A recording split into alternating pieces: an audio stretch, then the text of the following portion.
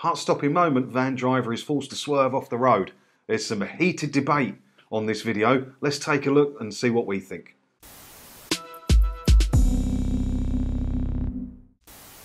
So I spotted this one in the Daily Mail this morning. Let's take a look. This is the terrifying moment a van had to swerve onto a grass verge to avoid crashing headfirst into a car pulling out of a junction. The van driver was forced to manoeuvre around a red hatchback after it turned left onto the A28. The white van had just started overtaking a lorry when it was forced to reroute as the red car moved directly into its path on January the 12th. So we're going to show you this clip.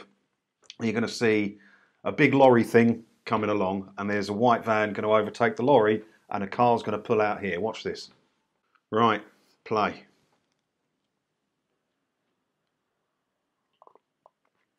Oh!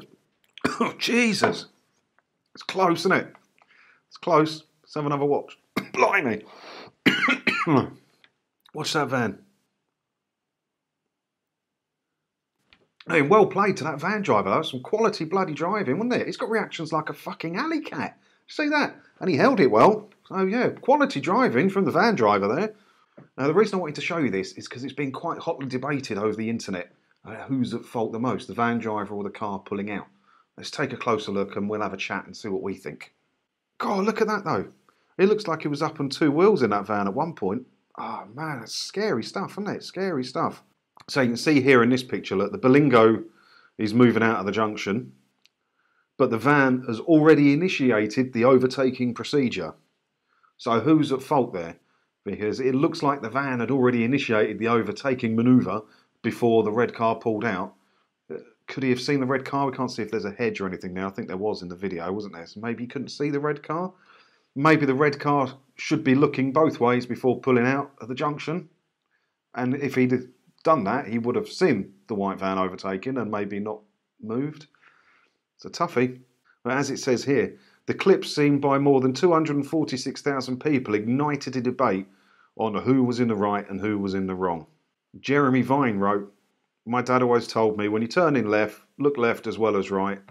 And that was why he said it. Yeah, he's right. If that car had looked both ways, he would have seen the van overtaken and he wouldn't have pulled out, would he?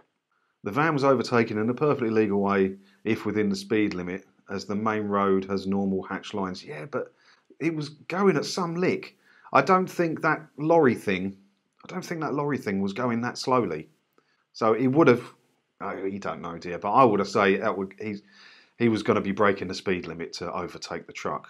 If the red car had stopped at the lines, the overtake would have stayed on the road, but you never overtake at a junction. So the overtaker is as much to blame for the incident. I just hope nobody got hurt. I don't think anyone did get hurt. Others agreed it was the van driver's fault. One said you don't overtake at a junction. Red car obviously looked to his right, because why would you even look left? But as the first comment here says, ginger gin. The truck wasn't exactly going slow, so I'm not sure why the van needed to try and overtake. Yeah, that is a very fair point. So I've showed you it. What do you think about it? Leave your comments below. We'll try and have a bit of a fun debate, because I like car stuff, about who was at fault the most and how good a van driver's reactions were, because that was, whether it was his fault or not, bloody spectacular, right? Good driving. Well, thank you for taking the time to watch this little video. I'll see you in another one again soon. See you later.